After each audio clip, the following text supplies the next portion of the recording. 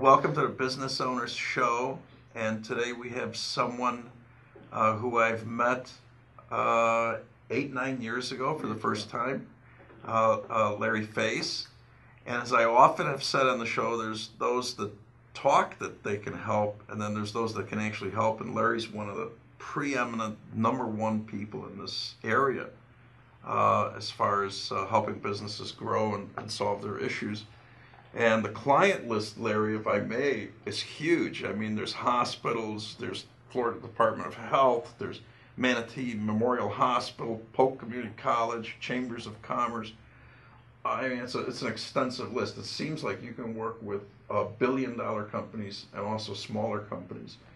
Can you kind of introduce yourself a little bit and tell us what you do and how you do it? Well, I've got a company called Next Level Achievement, and what we do is we work with people from the perspective of leadership development and team building or team engagement programs, as I like to call them. And I think the real key is, when I think about a business, there's a lot of different aspects to a business. I always think about it from the perspective of what I call the 5 Ps, which is really where you start to take a look at the planning aspect of a business, which is a part that a lot of people miss. And then you start to take a look at the processes and systems to make things happen, and then you take a look at the products and the services that are there. Hopefully you got profits and cash flow to go along with it. And the 5th one is people. And that's the one common element of most businesses is people, and that's what my specialty is teaching leaders how to work better with people, because most of the studies have proven that people that leave companies typically leave because of a lack of relationship with their leader, not because of money. And so I get called in a lot of times when a leader is either struggling with communicating with their people in a way that's positive and motivates them into action, or sometimes in a case where a leader's moved up the ladder a little bit, but they're just kind of stuck in being able to move to that next step, and they're kind of struggling with developing their skill set to be able to do that. So lots of times that's when I'll be pulled in as well. Well, what's the where do you see the how do you see leadership versus management? Well, I mean, the academic aspect of that always is about leadership is more about vision, and management is more about managing processes and systems. So a really great leader is the one that gives the vision and inspires people into action, and then a quote-unquote manager, as it may be, they're the ones that make sure that those visions and the goals that are set forth actually end up happening. So they're the day-to-day project and operations management side of things. So the Army can march, but somebody's got to supply them and the logistics. Right. Knowing by the numbers. Knowing thyself, how important is that? Well, it's critical. And for me, to be honest, I'm much more from what I think of as the leadership side relative to the visionary side and the way that they communicate that to people and the way they communicate directly with people than I am about the processes. So I can do process, but that's not what my real niche is. And there are a lot of people who can do better than I can, as a matter of fact. But when it comes to teaching people how to relate to people in a way that motivates and inspires them, I'm really good at that. You've helped 100+ companies. My guess is maybe hundreds, but at least 100 that I would be willing to say. You've seen many management situations. You've seen many companies. Out of all these companies, you've started to develop a cloud of ideas as to what works, what doesn't work. Right. Okay. I mean, there's no certainty, but I mean, everything's a little bit different. So let me throw some points out, and then give me some of the things that you learned that can help other people listening to this show do things better. So kind of a quick round robin here. Best quick advice on marketing.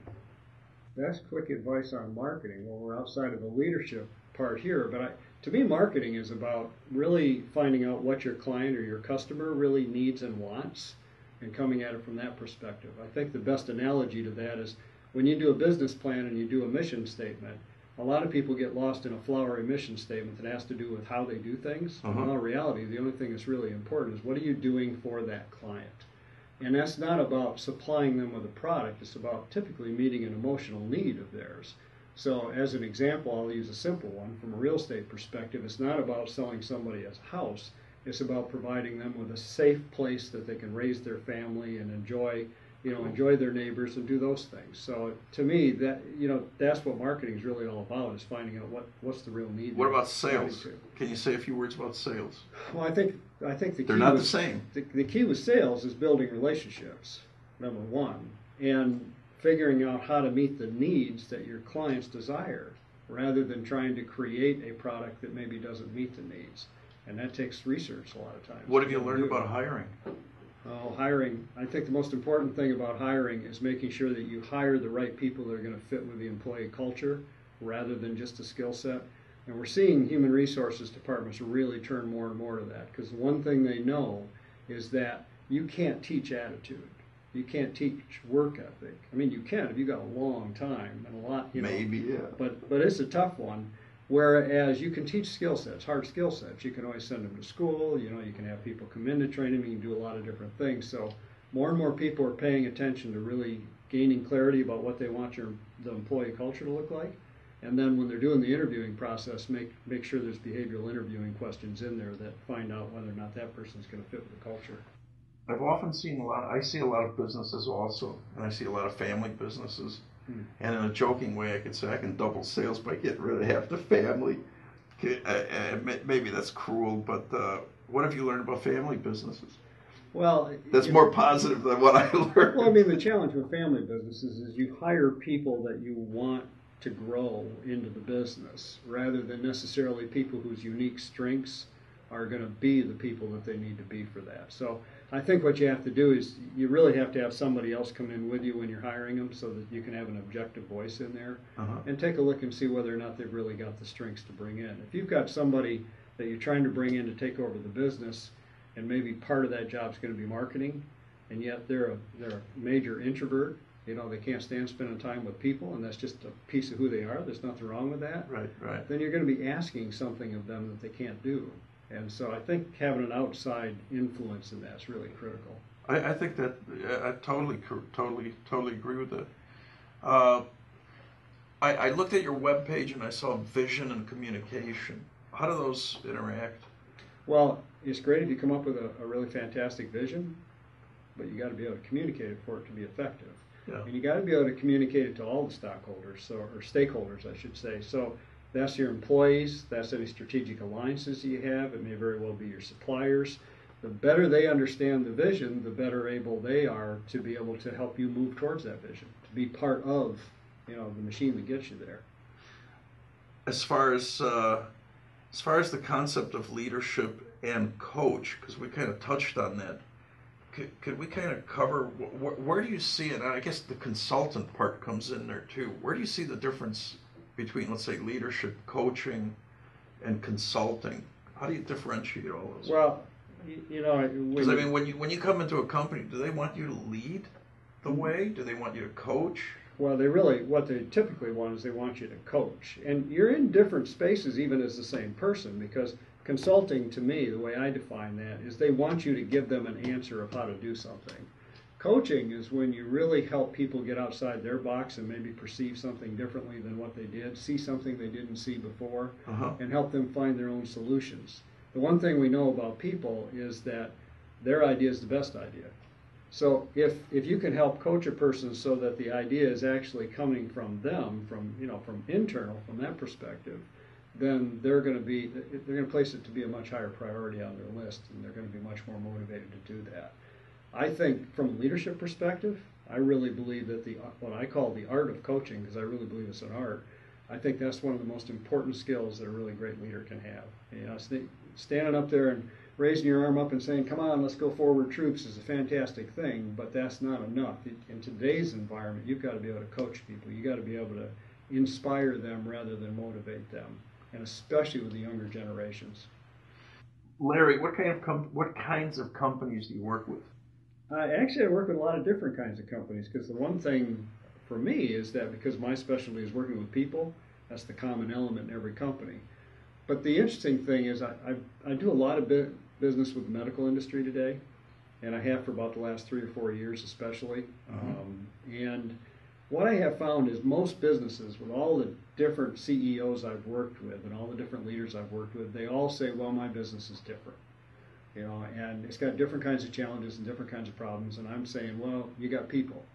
And typically the challenges are about the same, but I have to say in the medical industry, they've got some additional challenges, which are pretty The interesting. federal regs and all that. Yeah, they've just got so many different outside forces that are coming in and controlling where they're at. And, you know, you take a look at some of the hospitals here, and it's just incredible what they do from a leadership perspective to be able to, you know, keep themselves in the right space with all the different changes that are taking place in their industry consistently. And it's pretty impressive, actually. They're a lot of fun to work with. Do you think that's increased in the last 5 years or 10 years? Or? Yes, definitely. And increasing even more. I mean, you're looking at the Supreme Court right now making decisions on Obamacare. That's going to have a huge effect on what happens from the medical industry perspective. Is it fair to say that most people really don't know what's happening going forward? Well, they know as much as they can know. Yeah. But as everything keeps changing, they have to keep updating. I think one of the things I like about the medical industry is I love working with change and helping people adapt to that, helping organizations adapt to that. And I don't know any industry that goes through more. Not that lots of industries aren't going through a lot. I mean, I've worked with banks before. They've gone through their fair share as well. And, you know, most industries have. But the medical industry, that's just huge today. It really is. I was heavy into hospital products and then also into drug discovery. We were building equipment for discovering new pharmaceuticals. Right. And being out of it for a year is like a lifetime. Oh, yeah. Everything changed. Yeah, 3-4 years is huge, as a matter of fact. Huge. Of all your experience, the word trust, having trust working with your client, what does that mean to you? How have you seen that lived out? Well, I think the key with that is confidentiality. You know, I mean, somebody has to be so comfortable with you they can talk to you about anything, and not just business, because let's face it, it's all personal. You know, I mean, if you're a CEO or a leader, or you're leading a company, or you're part of a leadership team, your personal life is affecting what's going on in the business, and what's happening in the business is affecting what's going on personally. So they're so intertwined sometimes that you've got to be able to be 100% comfortable from the perspective of sharing anything that maybe you wouldn't even share with your spouse or with your attorney or anybody like that. On a personal level, who are your mentors? Who are your heroes? Well, if I go back, I'd say Norman Vincent Peale would be one of my originals. I mean, that man was incredible, and I had the opportunity to have dinner with him a couple of times, actually. John Maxwell, I think, is probably one of the greatest American leadership writers and speakers. As a matter of fact, he's actually a better speaker than writer. He's an excellent writer. You know, you take a look at Marcus Buckingham is actually more up and coming. He's really the originator of the unique strengths concept, and he continues to get outside the box and take a look and see how that can apply. And I think that's one of the most important pieces for making sure you've got the right people in the right seats today. If you were to shine a light, okay, for the colleges, the universities, the business schools, what area do you think they should focus on that maybe they're not today? Well, I mean, you're on the street. You know what's happening. So. I give you two quick thoughts. Number one, you take a look at a college like Ringling University, and what Ringling's doing right now is they're actually teaching their creative people about business. Oh, I didn't know that. Because they've got this huge, this huge focus on saying that we don't want starving artists, quote unquote, graduating from our school. So they don't just teach them about their craft, about their art. They also teach them about being business people out there, and they've been very successful with it. And that to me is incredible. And in fact, if you look at the other side of things, they're also doing a lot right now to bring more creativity into business, because given the amount of change we go through all the time, business has got to be much more willing to be creative, get outside the box, think from a different perspective. So they're really affecting that to a great degree. I think the other part is, and I've always said this ever since I was in college, when people come to me for advice on what they should get, as far as what they should take in school, I always say they should at least have a communications minor. Oh, yeah. I mean, if you're going to be in business, you have got to be able to communicate. And in today's environment, from a leadership perspective, communication is the biggest challenge that leaders face, when they're not being as successful as they want to be. I want to thank you very much for joining us today. And if folks want to get a hold of you, how can they get a hold of you? They can go to nextlevelachievement.com, or they can call me at 941-351-3245. Excellent. Look forward to hearing from you. Thank you, sir. It was great. Thank you. Thanks a lot.